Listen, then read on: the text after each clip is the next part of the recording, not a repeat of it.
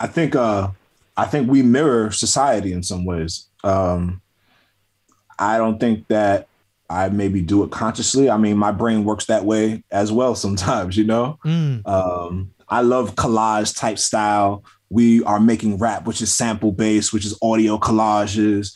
We receive information from all over the place. When we just look at our phones, we're getting all sorts of information at the same time that you like it, you hate it. It doesn't make an impact, but you've seen everything. Your brain, they say, even if your brain processes everything, mm, even when you're not aware, you know. mm. But yeah, Armand Hammer music, I definitely think kind of resembles this information flow and sometimes overload.